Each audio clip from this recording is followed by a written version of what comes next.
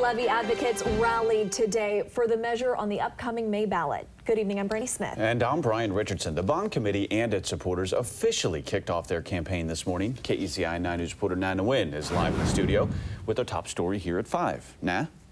Brian and Brandy, members of Yes for 4J Schools made their presence known this afternoon. The group, made up of parents, teachers, administrators, and community members, gathered together in front of Howard Elementary to show why they need voters' help to improve their school's infrastructure. The chairs are up today, and the students are gone, but the daily problems they face remain. One of the major issues has been the heaters, honestly. It sounds like it's not a big deal, but it really is a huge problem. There are also lockers that don't lock, and outdated computers held together with duct tape. Well, environment is really essential to whatever we do, and so teaching and learning is no different.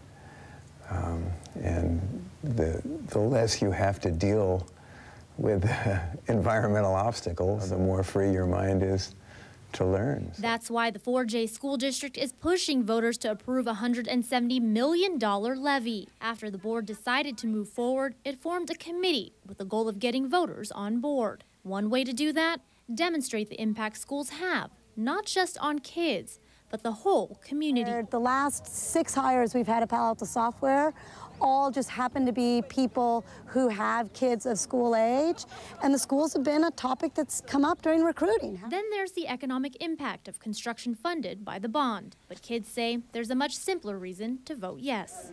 RMS is an amazing school. Like, there's so many amazing attributes that I couldn't even say all of them right now. And it deserves to have a building that mirrors the programs and the teachers and everything.